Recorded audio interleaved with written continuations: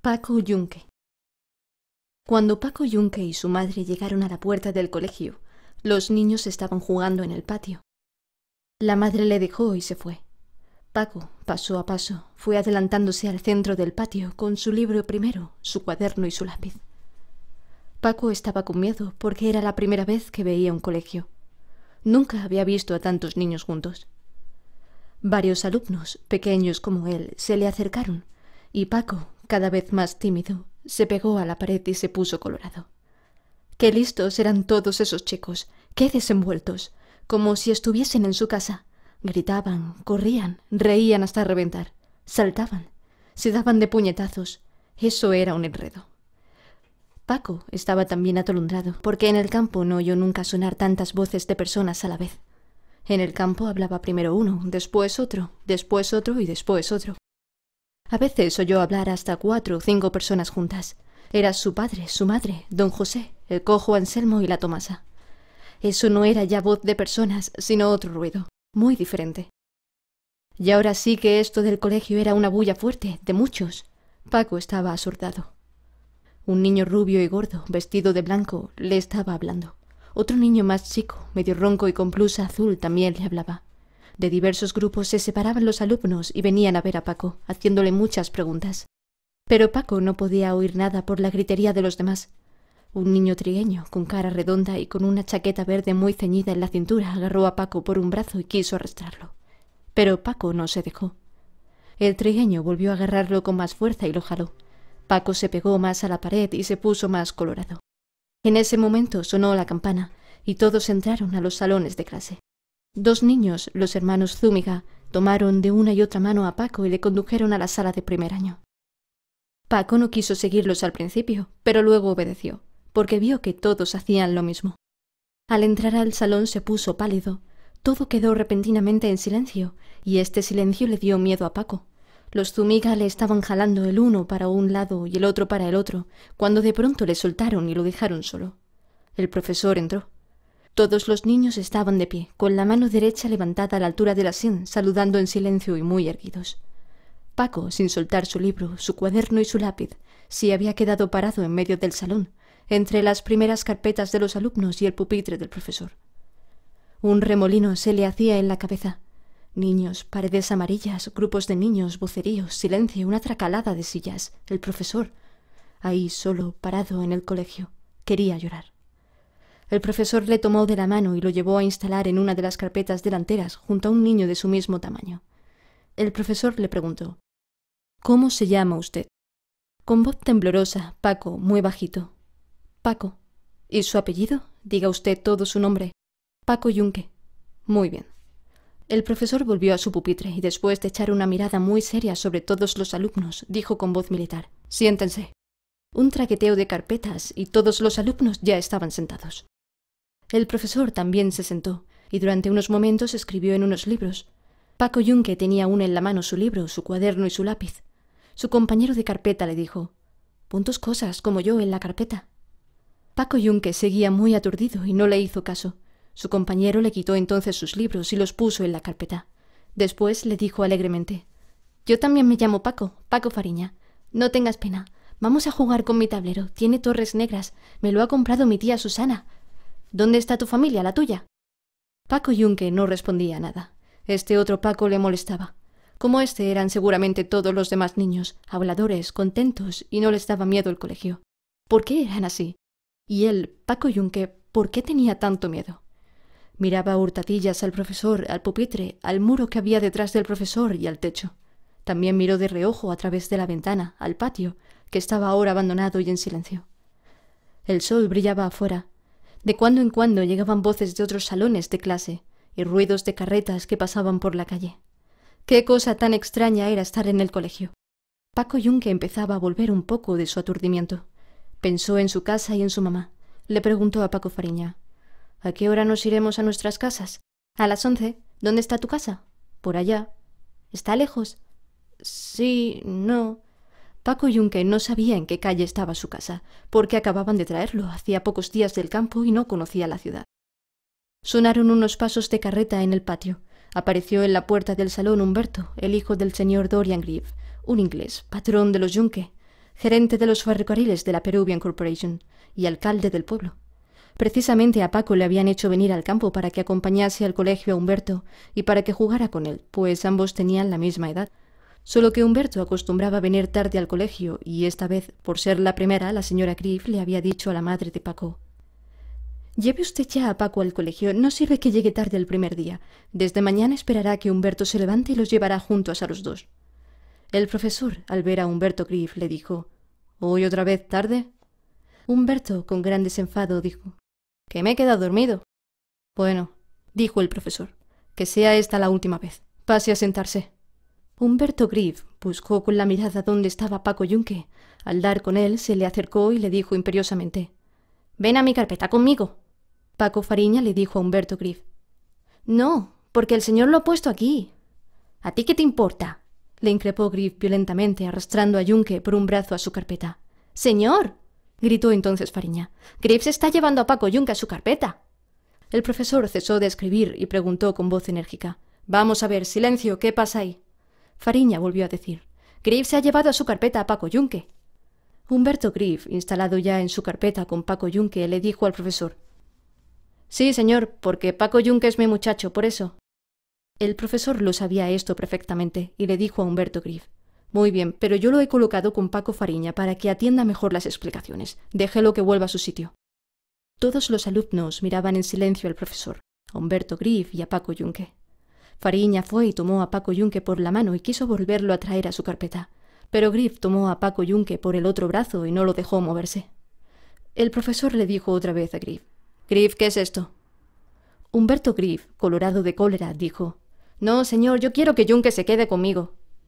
«Déjelo, le he dicho». «No, señor». «¿Cómo? No». El profesor estaba indignado y repetía amenazador: «Grieve, Grieve». Humberto Grieve tenía bajo los ojos y sujetaba fuertemente por el brazo a Paco Yunque, el cual estaba aturdido y se dejaba jalar como un trapo por Fariña y por Grieve. Paco Yunque tenía ahora más miedo a Humberto Grieve que al profesor, que a todos los demás niños y que al colegio entero. ¿Por qué Paco Yunque le tenía miedo a Humberto Grieve? ¿Por qué este Humberto Grieve solía pegarle a Paco Yunque? El profesor se acercó a Paco Yunque, le tomó por el brazo y le condujo a la carpeta de Fariña. Grieve se puso a llorar, pataleando furiosamente su banco. De nuevo se oyeron pasos en el patio y otro alumno, Antonio Gresdes, hijo de un albañil, apareció a la puerta del salón. El profesor le dijo: «¿Por qué llega usted tarde?».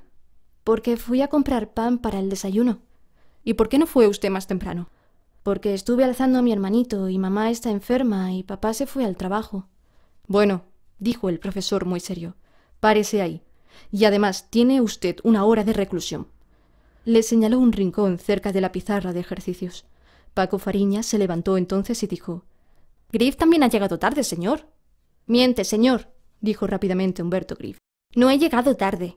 Todos los alumnos dijeron en coro: sí, señor, Grieve ha llegado tarde». «Psh, silencio», dijo malhumorado el profesor, y todos los niños se callaron. El profesor se paseaba pensativo. Fariña le decía a Yunque en secreto: «Grieve ha llegado tarde y no lo castigan, porque su papá tiene plata. Todos los días llega tarde. ¿Tú vives en su casa? ¿Cierto que eres su muchacho?». Yunque respondió: «Yo vivo con mi mamá». «¿En la casa de Humberto Grieve?». Es una casa muy bonita. Ahí está la patrona y el patrón. Ahí está mi mamá. Yo estoy con mi mamá».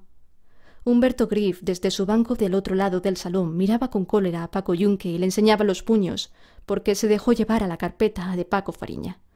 Paco Yunque no sabía qué hacer. Le pegaría otra vez al niño Humberto, porque no se quedó con él en su carpeta. Cuando saldrían del colegio, el niño Humberto le daría un empujón en el pecho y una patada en la pierna. El niño Humberto era malo y pegaba pronto, a cada rato, en la calle, en el corredor también, y en la escalera, y también en la cocina delante de su mamá y delante de la patrona. Ahora le va a pegar, porque le estaba enseñando los puñetes y le miraba con ojos blancos. Yunque le dijo a Fariña: «Me voy a la carpeta del niño Humberto».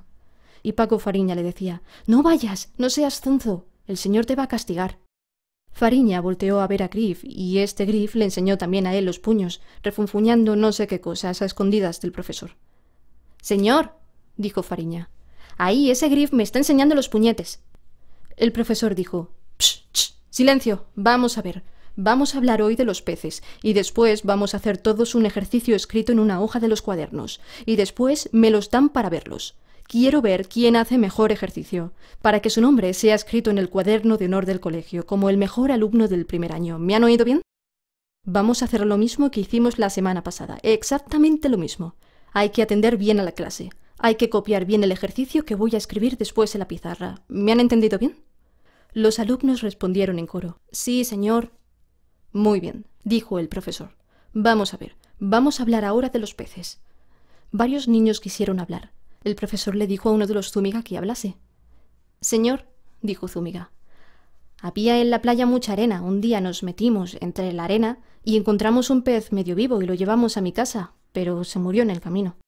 Humberto Grieve dijo, Señor, yo he cogido muchos peces y los he llevado a mi casa y los he soltado en mi salón y no se mueren nunca. El profesor preguntó, ¿pero los deja usted en alguna vasija con agua? No, señor, están sueltos entre los muebles. Todos los niños se echaron a reír.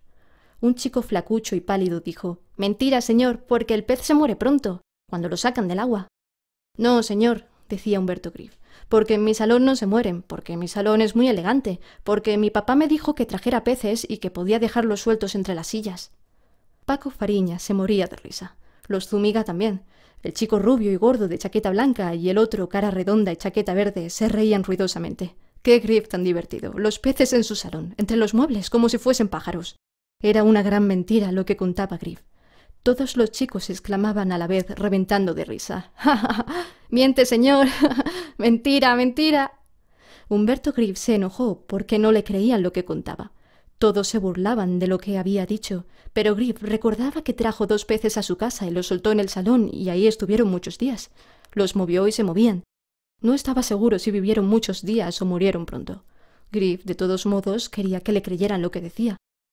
En medio de las risas de todos, le dijo a uno de los Zúñiga, Claro, porque mi papá tiene mucha plata y me ha dicho que me va a hacer llevar a mi casa a todos los peces del mar, para mí, para que juegue con ellos en mi salón grande. El profesor dijo en voz alta, Bueno, silencio, Grieve no se acuerda bien, seguramente, porque los peces mueren cuando... Los niños añadieron en coro, Se les saca del agua. Eso es, dijo el profesor. El niño flacucho y pálido dijo, Porque los peces tienen sus mamás en el agua y sacándolos se quedan sin mamás. No, dijo el profesor. Los peces mueren fuera del agua porque no pueden respirar. Ellos toman el aire que hay en el agua y cuando salen no pueden absorber el aire que hay afuera. Porque ya están como muertos, dijo un niño. Humberto Grieve dijo, Mi papá puede darle aires en mi casa porque tiene bastante plata para comprar todo. El chico vestido de verde dijo, Mi papá también tiene plata. Mi papá también, dijo otro chico. Todos los niños dijeron que sus papás tenían mucho dinero. Paco Yunque no decía nada y estaba pensando en los peces que morían fuera del agua. Fariña le dijo a Paco Yunque, ¿Y tú? ¿Tu papá no tiene plata? Paco Yunque reflexionó y se acordó haberle visto alguna vez a su mamá con unas pesetas en la mano. Yunque dijo a Fariña, Mi mamá tiene también mucha plata. ¿Cuánto? Le preguntó Fariña. Como 4 pesetas. Fariña dijo al profesor en voz alta, Paco Yunque dice que su mamá también tiene mucha plata. Mentira, señor, respondió Humberto Grieve. Paco Yunque miente porque su mamá es la sirvienta de mi mamá y no tiene nada. El profesor tomó la tiza y escribió en la pizarra dando la espalda a los niños. Humberto Grieve, aprovechando de que no le veía al profesor, dio un salto y le jaló de los pelos a Yunque, volviéndose a la carrera a su carpeta. Yunque se puso a llorar. ¿Qué es eso? Dijo el profesor, volviéndose a ver lo que pasaba. Paco Fariña dijo, Grieve le ha tirado de los pelos, señor. No, señor, dijo Grieve, yo no he sido, yo no me he movido de mi sitio. Bueno, dijo el profesor. Silencio, cállese, Paco Yunque, silencio. Siguió escribiendo en la pizarra y después preguntó a Grieve, Si se le saca del agua, ¿qué sucede con el pez? Va a vivir a mi salón, contestó Grieve. Otra vez se reían de Grieve los niños. Grieve no sabía nada. No pensaba más que en su casa y en su salón, en su papá y en su plata. Siempre estaba diciendo tonterías. Vamos a ver usted, Paco Yunque, dijo el profesor. ¿Qué pasa con el pez si se le saca del agua? Paco Yunque, medio llorando todavía por el jalón de los pelos que le dio Grieve, repitió de una tirada lo que dijo el profesor. Los peces mueren fuera del agua porque les falta el aire. Eso es, decía el profesor. Muy bien, volvió a escribir en la pizarra.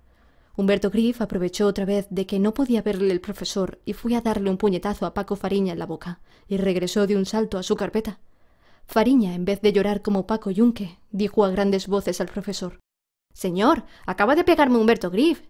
sí, señor, decían todos los niños a la vez. Una bulla tremenda había en el salón. El profesor dio un puñetazo en su pupitre y dijo: «¡Silencio!». El salón se sumió en un silencio completo y cada alumno estaba en su carpeta, serio y derecho, mirando ansiosamente al profesor. Las cosas de este Humberto Grieve. Ya ven lo que estaba pasando por su cuenta. Ahora habrá que ver lo que va a hacer el profesor, que estaba colorado de cólera, y todo por culpa de Humberto Grieve. «¿Qué desorden es este?», preguntó el profesor a Paco Fariña. Paco Fariña, con los ojos brillantes de rabia, decía: «Humberto Grieve me ha dado un puñetazo en la cara sin que yo le haga nada». «¿Verdad, Grieve?». «No, señor», dijo Humberto Grieve, «yo no le he pegado». El profesor miró a todos los alumnos sin saber a qué atenerse. ¿Quién de los dos decía la verdad? ¿Fariña o Grieve? «¿Quién lo ha visto?», preguntó el profesor a Fariña. «Todo, señor. Paco Yunque también lo ha visto». «¿Es verdad lo que dice Paco Fariña?», le preguntó el profesor a Yunque. Paco Yunque miró a Humberto Grieve y no se atrevió a responder, porque si decía que sí, el niño Humberto le pegaría a la salida. Yunque no dijo nada y bajó la cabeza. Fariña dijo: «Yunque no dice nada, señor, porque Humberto Grieve le pega, porque es su muchacho y vive en su casa». El profesor preguntó a los otros alumnos: «¿Quién otro ha visto lo que dice Fariña?». «Yo, señor, yo, señor, yo, señor». El profesor volvió a preguntar a Grieve: «Entonces, ¿es cierto, Grieve, que le ha pegado usted a Fariña?». «No, señor, yo no le he pegado». «Cuidado con mentir, Grieve. Un niño decente como usted no debe mentir». «No, señor, yo no le he pegado». «Bueno, yo creo en lo que usted dice. Yo sé que usted no miente nunca. Bueno, pero tenga mucho cuidado en adelante». El profesor se puso a pasear pensativo, y todos los alumnos seguían circunspectos y derechos en sus bancos. Paco Fariña gruñía a media voz y como queriendo llorar. «No le castigan porque su papá es rico. Le voy a decir a mi mamá». El profesor le oyó y se plantó enojado delante de Fariña y le dijo en alta voz: «¿Qué está usted diciendo? Humberto Grieve es un buen alumno, no miente nunca, no molesta a nadie, por eso no le castigo. Aquí todos los niños son iguales, los hijos de ricos y los hijos de pobres. Yo los castigo aunque sean hijos de ricos. Como usted vuelva a decir lo que está diciendo del padre de Grieve, le pondré 2 horas de reclusión. ¿Me ha oído usted?». Paco Fariña estaba agachado, Paco Yunque también. Los dos sabían que era Humberto Grieve quien les había pegado y que era un gran mentiroso. El profesor fue a la pizarra y siguió escribiendo. «¿Por qué no le dijiste al señor que me ha pegado Humberto Grieve?». «Porque el niño Humberto me pega». «¿Y por qué no se lo dices a tu mamá?». «Porque si le digo a mi mamá también me pega y la patrona se enoja». Mientras el profesor escribía en la pizarra, Humberto Grieve se puso a llenar de dibujos su cuaderno. Paco Yunque estaba pensando en su mamá. Después se acordó de la patrona y del niño Humberto. ¿Le pegarían al volver a casa? Yunque miraba a los otros niños, y estos no le pegaban ni a Yunque ni a Fariña, ni a nadie. Tampoco le querían agarrar a Yunque en las otras carpetas, como quiso hacerlo el niño Humberto. ¿Por qué el niño Humberto era así con él? Yunque se lo diría ahora a su mamá, y si el niño Humberto le pegaba, se lo diría al profesor. Pero el profesor no le hacía nada al niño Humberto. Entonces se lo diría a Paco Fariña. Le preguntó a Paco Fariña: «¿A ti también te pega el niño Humberto?». «¿A mí? ¿Qué me va a pegar a mí? Le pego un puñetazo en el hocico y le echo sangre. Vas a ver. Como me haga alguna cosa, déjalo y verás. Se lo dirá a mi mamá, y vendrá mi papá y le pegará a Grieve y a su papá también, y a todos». Paco Yunque le oía asustado a Paco Fariña lo que decía. Cierto sería que le pegaría al niño Humberto, y que su papá vendría a pegarle al señor Grieve. Paco Yunque no quería creerlo, porque al niño Humberto no le pegaba nadie. Si Fariña le pegaba, vendría el patrón y le pegaría a Fariña y también al papá de Fariña. Le pegaría el patrón a todos, porque todos le tenían miedo, porque el señor Grieve hablaba muy serio y estaba mandando siempre. Y venían a su casa señores y señoras que le tenían mucho miedo y obedecían siempre al patrón y a la patrona. En buena cuenta, el señor Grieve podía más que el profesor y más que todos. Paco Yunque miró al profesor que escribía en la pizarra. ¿Quién era el profesor? ¿Por qué era tan serio y daba tanto miedo? Yunque seguía mirándolo. No era el profesor igual a su papá ni al señor Grieve. Más bien se parecía a otros señores que venían a la casa y hablaban con el patrón. Tenían un pescuezo colorado y su nariz parecía moco de pavo. Sus zapatos hacían rish, rish, rish cuando caminaba mucho. Yunque empezó a fastidiarse. ¿A qué horas iría a su casa? Pero el niño Humberto le iba a pegar a la salida del colegio. Y la mamá de Paco Yunque le diría al niño Humberto: No, niño, no le pegue usted a Paquito, no sea tan malo. Y nada más le diría.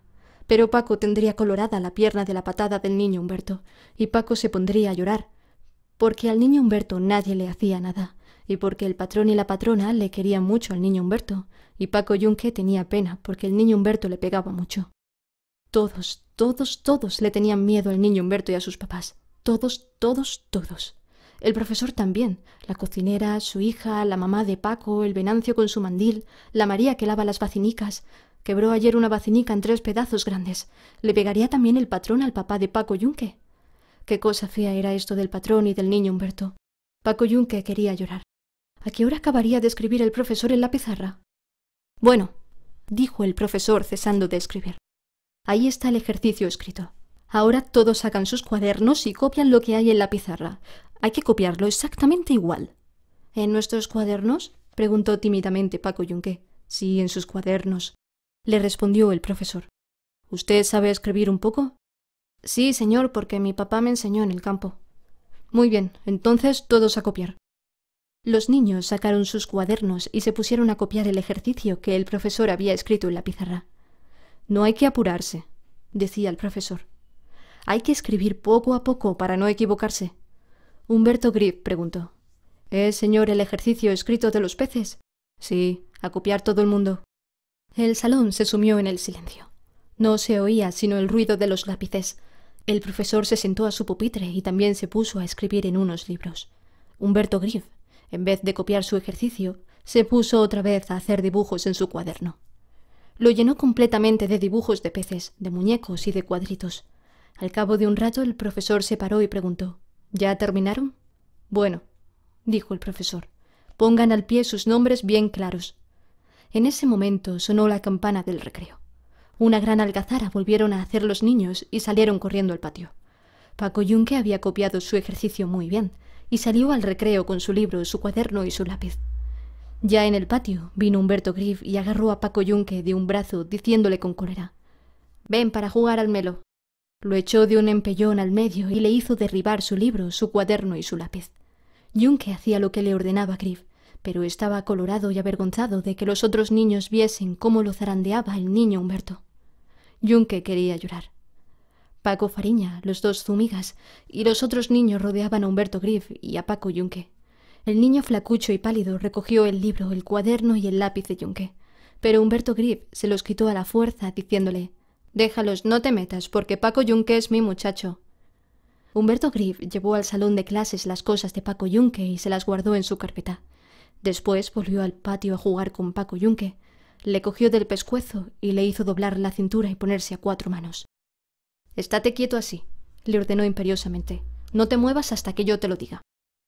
Humberto Grieve se retiró a cierta distancia y desde allí vino corriendo y dio un salto sobre Paco Yunque, apoyando las manos sobre sus espaldas y dándole una patada feroz en las posaderas. Volvió a retirarse y volvió a saltar sobre Paco Yunque, dándole otra patada. Mucho rato estuvo así jugando Humberto Grieve con Paco Yunque. Le dio como 20 saltos y 20 patadas. De repente se oyó un llanto. Era Yunque que estaba llorando de las fuertes patadas del niño Humberto. Entonces salió Paco Fariña del ruedo formado por los otros niños y se plantó ante Grieve diciéndole «No, no te dejo que saltes sobre Paco Yunque». Humberto Grieve le respondió amenazándole «Oye, oye, Paco Fariña, te voy a dar un puñetazo». Pero Fariña no se movía y estaba tieso delante de Grieve y le decía «Porque es tu muchacho, le pegas y lo saltas y lo haces llorar. Sáltalo y verás». Los 2 hermanos Zúñiga abrazaban a Paco Yunque y le decían que no llorase, y le consolaban diciéndole «¿Por qué te dejas saltar así y dar de patadas? Pégale, sáltalo tú también. No seas zonzo, cállate, ya no llores. Ya nos vamos a ir a nuestras casas». Paco Yunque estaba siempre llorando y sus lágrimas parecían ahogarle. Se formó un tumulto de niños en torno a Paco Yunque y otro tumulto en torno a Humberto Grieve y a Paco Fariña. Grieve le dio un empellón brutal a Fariña y lo derribó al suelo.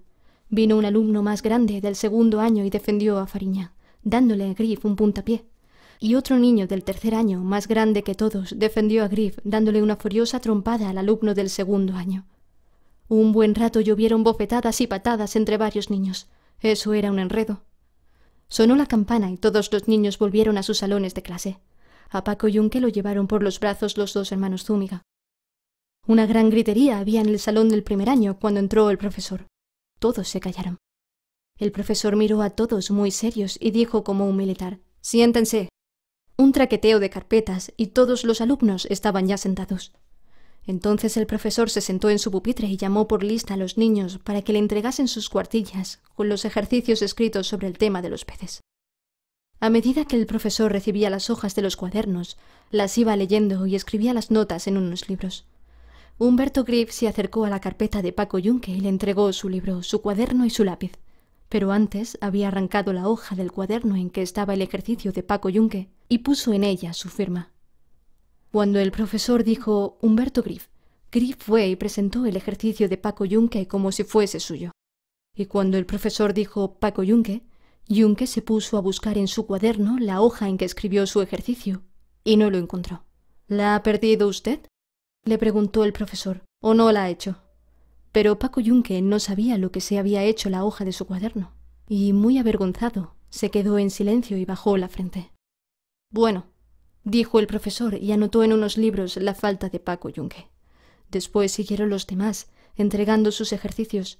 Cuando el profesor acabó de verlos todos, entró de repente al salón el director del colegio. El profesor y los niños se pusieron de pie respetuosamente.